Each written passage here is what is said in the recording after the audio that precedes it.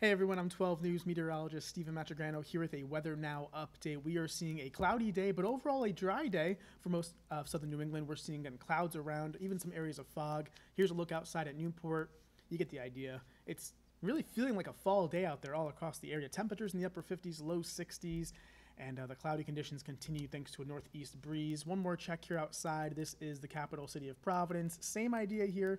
Cloudy skies, but mainly dry conditions. And look at the radar. You can see we're seeing mainly dry conditions. Not much rain on our radar for today, and going to be pretty much staying that way through tonight, and especially for tomorrow morning as well. But again, no rain to show you here.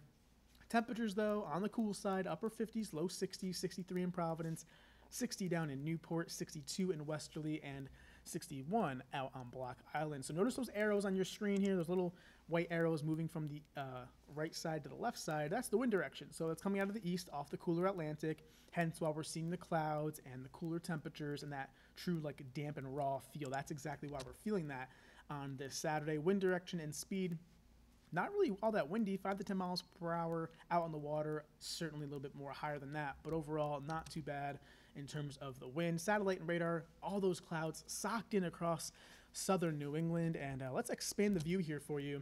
You can see our setup here. High pressure to the north and east over Nova Scotia, and low pressure east of the Carolinas, right on the coast actually.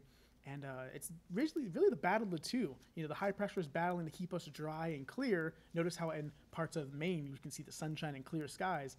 But that low pressure system to the south is actually inching its way towards us, and will continue to do so later on tonight through tomorrow as well. So it's going to be missing us off the coast, but give us enough for some clouds and a spot shower or two, especially tomorrow afternoon. So the high pressure will certainly help us keep that storm at bay. Now let's time things out for you for tonight. Again, looking pretty dry.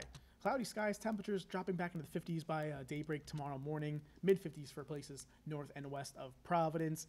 And as we go into tomorrow morning, cloudy skies continue. No rain chances through the morning hours. It's not really until about lunchtime or around noontime where we can see some showers coming through. And again, they're not going to be heavy. They're going to be very scattered and light in nature, almost of the nuisance kind. And it's not going to last that long. Scattered showers possible tomorrow afternoon, on and off, and right into the evening hours.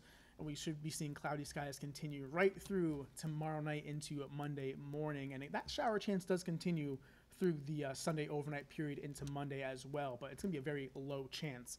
And as we go into tonight, again, cloudy skies, drizzle and fog possible, temperatures dropping back into the mid-50s, especially north and west of Providence.